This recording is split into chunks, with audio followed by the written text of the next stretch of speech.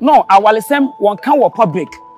Kofi Adoma frey manfa and the Dusty frey manfa Abeku Santana the producer Godwin frey manfa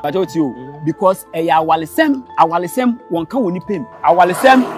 fiasem through obaye no nebusua na obeyi nebusua na yenso ye nipo so court won asem Zion ankasa na already na metete yema won framem say won me wife ukodi fufu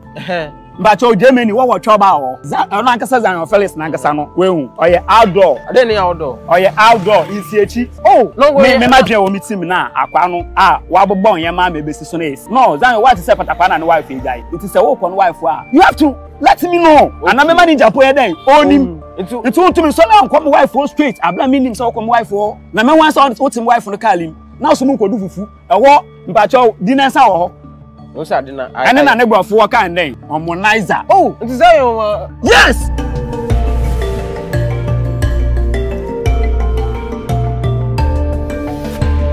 Okay, one Ghana TV. Everything for you na yin Patapaa and ZionFelix and some ya social media. Patapaa say ZionFelix a rofa or the never court. Ning na saying was see when you who quite so interview na yere. Wabra wunni mo no Patapaa no one friend and country no Patapaa say ade ba kwa ne yakura ne say video nim no ko nkampo say ye ne Patapaa ire na edi nkomo ye wose wan kasa eno ne ade ye ne yan kasa ena Ghana fo bi ka say Patapaa say ne wo so wo yiri wonya akura say bi ne ne afi enti nko no so respect wo say kunu an ko be frɛ wo say me do obi dum bie ne Patapaa ZionFelix person ye me interview o enti ene ye wo so wo yiri no so na fa ba bi na busuan fo Ghana fo na e ko say so no so no aso on respect o na no ye nyina ye nim say ene Patapaa na yire na emu ho ne ese na yire ne nyem no mo ye interviews ni ade ene ebusan say president say wo ba no owai eno so abusuan fo wo yi ano but ansa na ye ni nkan ko first one mraye ba ye be ko de to so ZionFelix why then yeah yo ade bi ti say blogger blogger they are also WhatsApp blogger and only size that guy who call himself blogger yeah Zion our friend blogger yeah man that's why a blogger he's not a blogger no you then my make kasem chow you a blogger you are bloggers me ba wo friend answer na wo be meet me oh say me friend manager ni ade ade wo friend face dem me ka say friend wan manager Mpacho one friend manager nka botu ma ba Debi anka menya thank you until we a blogger you have knowledge okay uni mi answer okay so what I say just imagine aba out say Patapaa ne na wife e jai na out of now won tin say Patapaa wa kasa about sa ade a ekoso no ho won tin say na wife so kasa wo baby okay fine me ya ifro no ZionFelix one baby thank you but invite you. Oh, okay, because I invite you be yeah man. Yo. Cool. What I say? One baby you. Okay. Now say what nam na what in from him say Patapaa and the wife e jaya. The first na san ko ye ene mo. Work manager worker. Obe frɛ Patapaa and obe frɛ manager. Okay. Kofi Adoma frɛ manfa and the Dusty frɛ manfa. Abeku Santana the producer Godwin frɛ manfa. But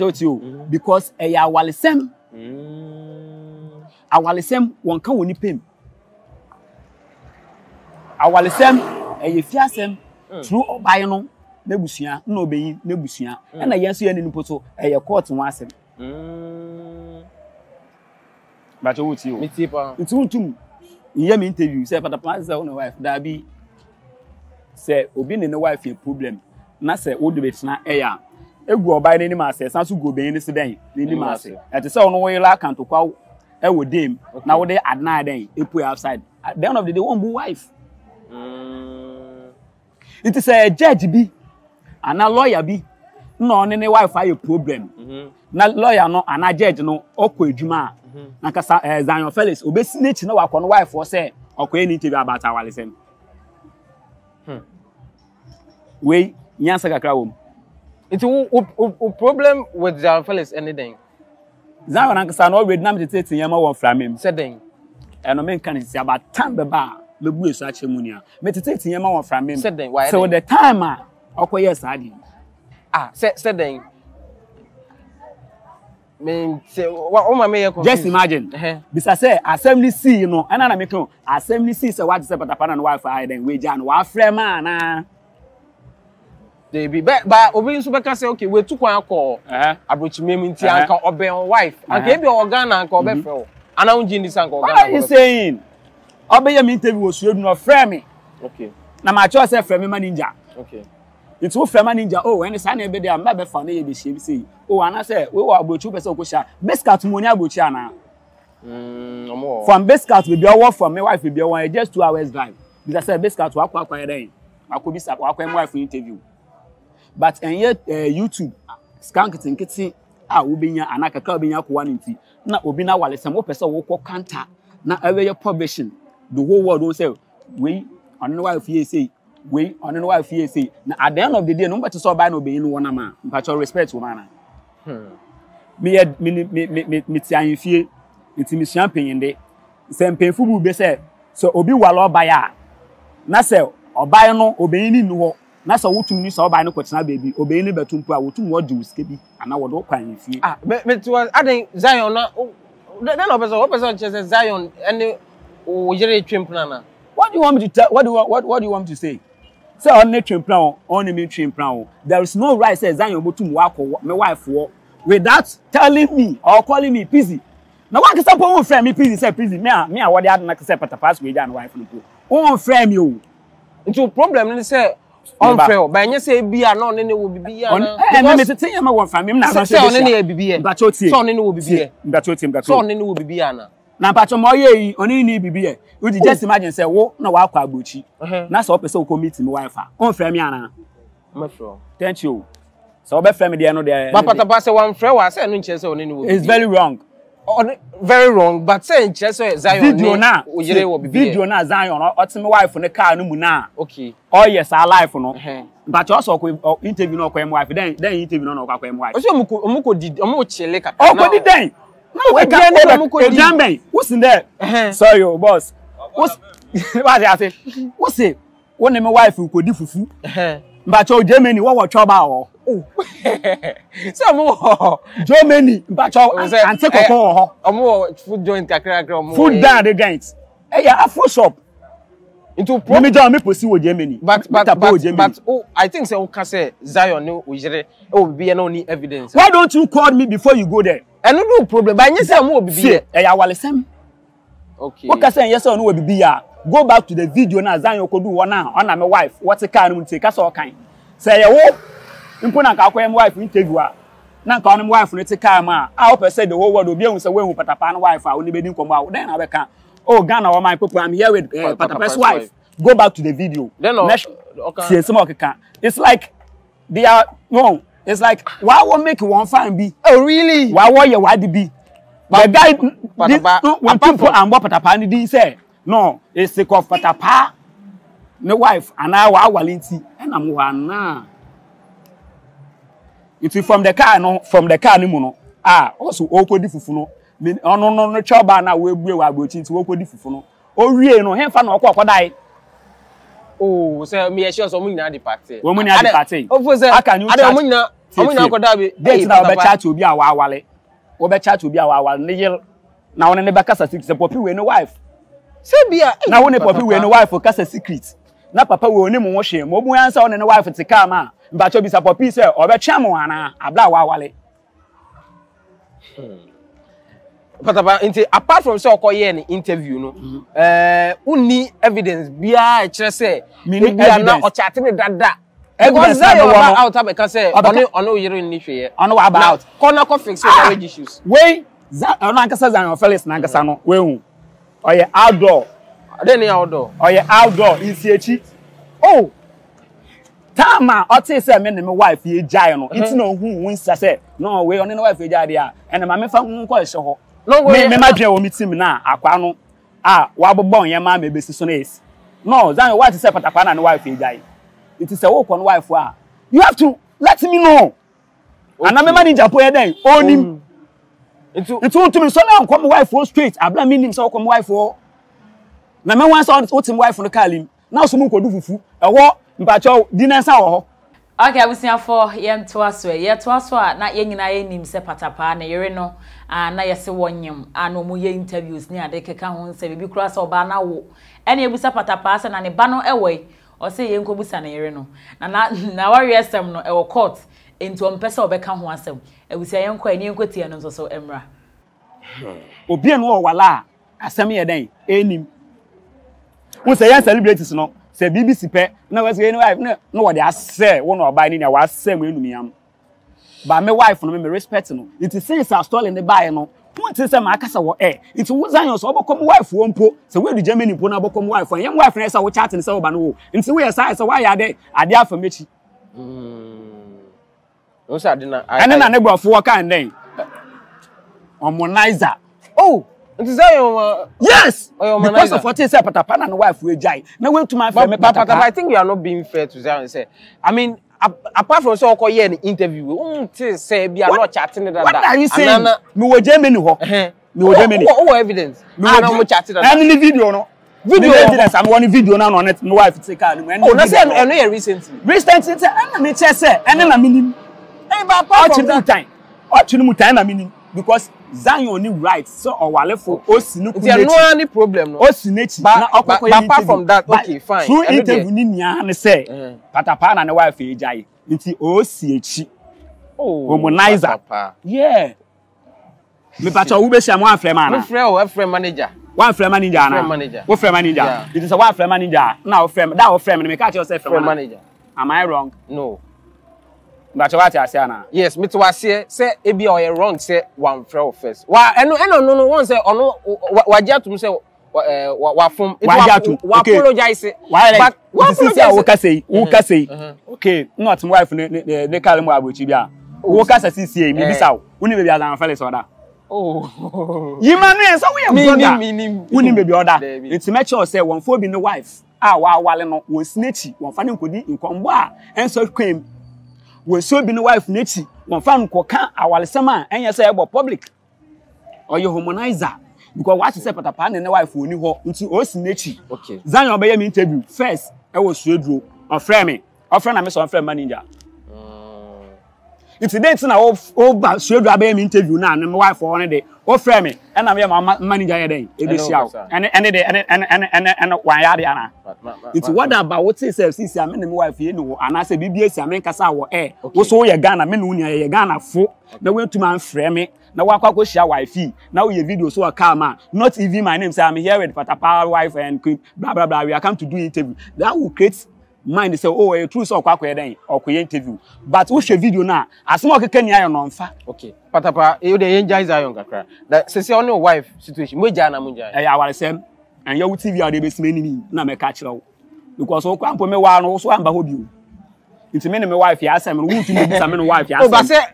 o manager send me video there ene ya wale o send no video wa ene ye wale no no send ni videos wala mpo so one baby because wife akase munja ene me bisa out say awale sem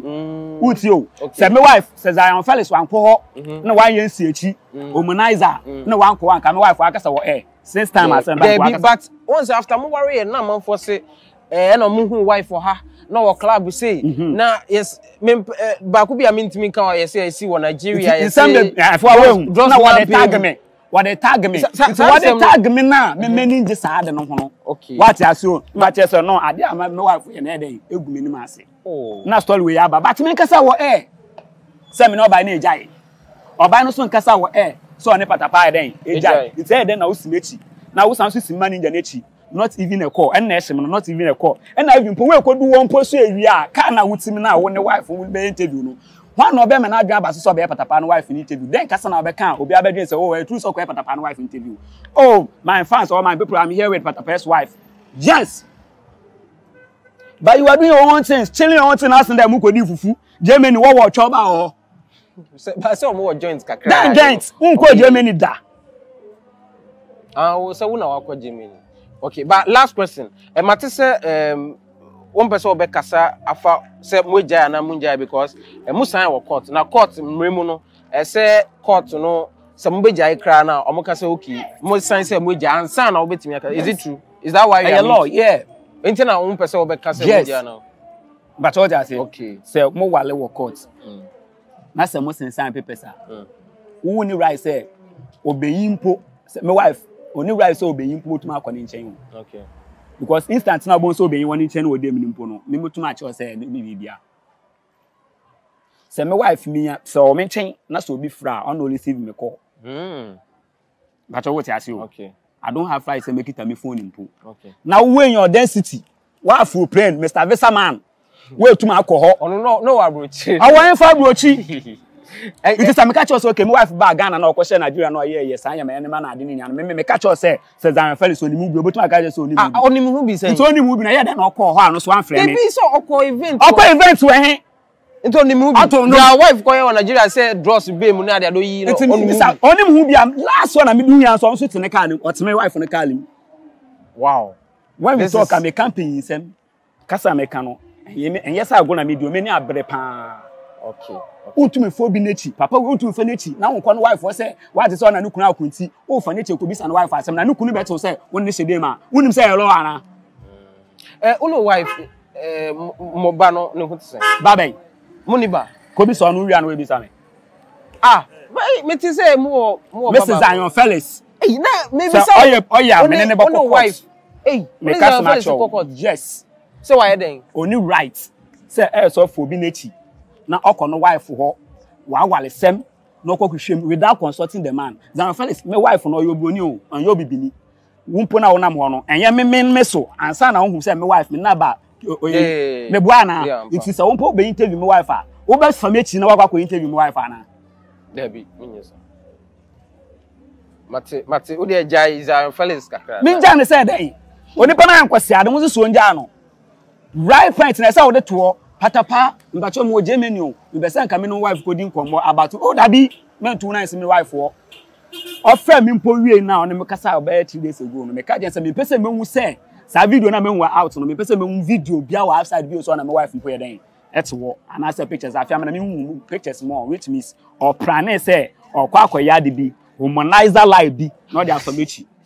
yes enti Patapaa opeyin bia opeyin no yo opeyin bia no obon say asema me ken won for walefo nechi obeyin nechi na won call by ho won fa na okay abusiafo no ene nsem ho Patapaa na chese na ni abre e was ZionFelix so den sa ntino